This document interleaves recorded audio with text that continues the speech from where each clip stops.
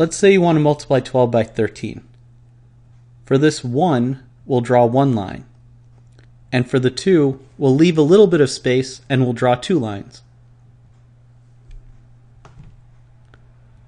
For the other number, we'll draw lines in the other direction.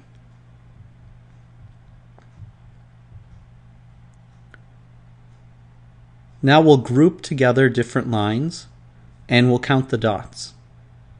Here we have 6 different dots. In the middle, we have 5 different dots. And on the other side, we have 1 dot.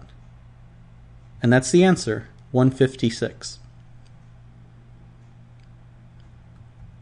We'll do another example.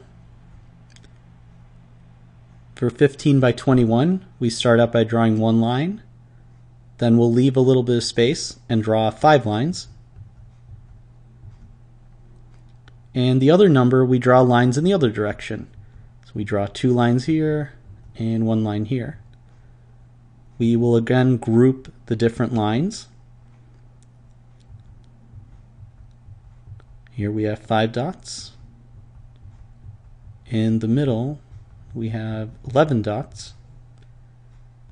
And the other end, we have 2 dots. We'll need to make one adjustment. Because we have 11, we'll need to carry this 1 over, which will make 3. And our answer is 315. We can even do this for bigger numbers. 123, we start out with 1 line, then with some space 2 lines, with some more space 3 lines.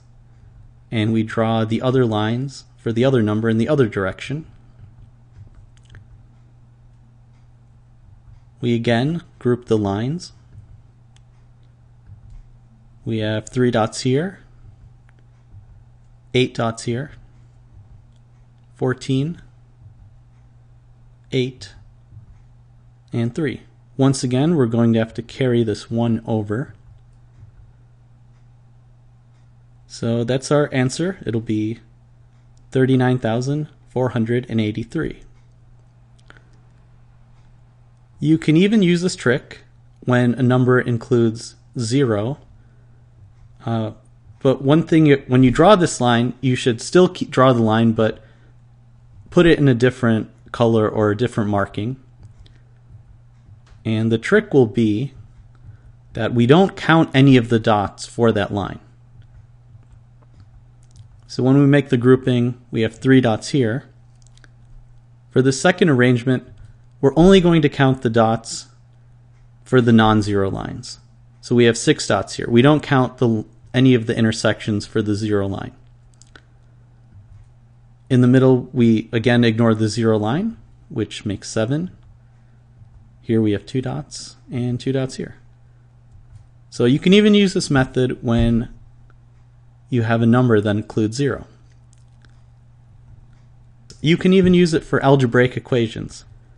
We'll draw 1 line for the x, and we'll draw 2 lines for the 2y, and we'll keep it in blue. We'll put all the x's in black and the y's in blue. The other number, we draw the lines in the other direction. And again, we make groupings. So here we have 6 dots, and because both of the lines are blue, that means it's y squared. In the middle, we have 5 dots, and these are the intersections of a black and blue line, which means it will be an x and a y. On the end, we just have 1 dot, and that's for 2 black lines, so it's x squared. So that's the answer.